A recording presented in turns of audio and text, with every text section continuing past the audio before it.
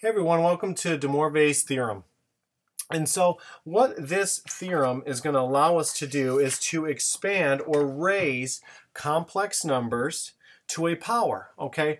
And it just so happens that complex number is going to be written in polar form. So here's the polar form of a complex number, and n is going to be an integer. So what this says is if we want to raise our polar form of a complex number to the n power, it's all you're really doing is raising your radius to the n power and multiplying your angle by whatever you're raising your complex number to. So let's go ahead and look at one example using DeMoivre's theorem here. Okay, so here's our example.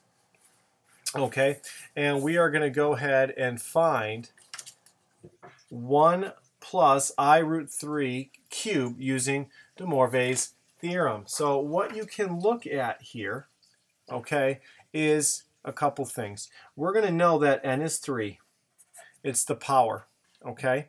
So what we're going to do first is if we want to use DeMoivre's theorem, that z to the n equals r to the n times cosine n times theta plus I sine n times theta. We need to know r, we need to know n, and we need to know theta.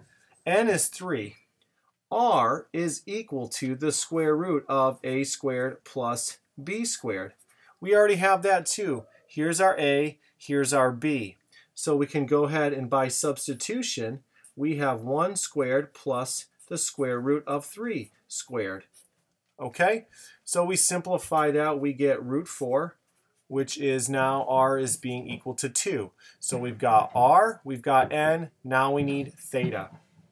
Theta comes from, if we go ahead and draw this out, we have 1, okay, and this value right here is going to be root 3, okay, and here's theta. So we have root 3 and 1.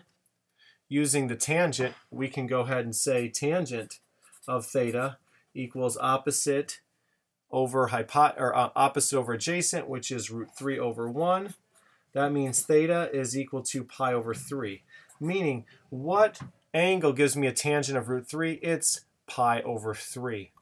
Now we can go ahead and write, we know that z equals r, which is 2, times the quantity cosine of pi over 3 plus I sine pi over 3.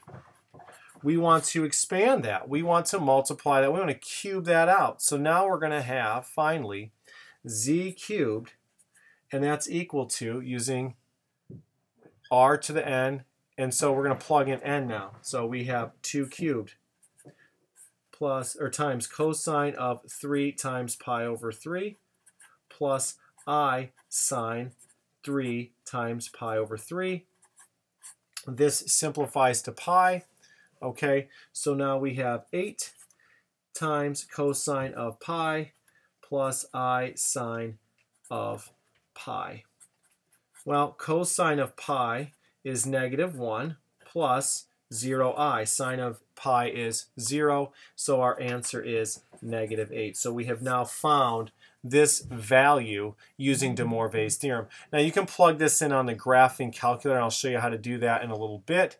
But this is another way using DeMoivre's theorem to find the value of this complex number in polar form using DeMoivre's theorem. So if you have any questions or comments, let me know. We'll see you next time.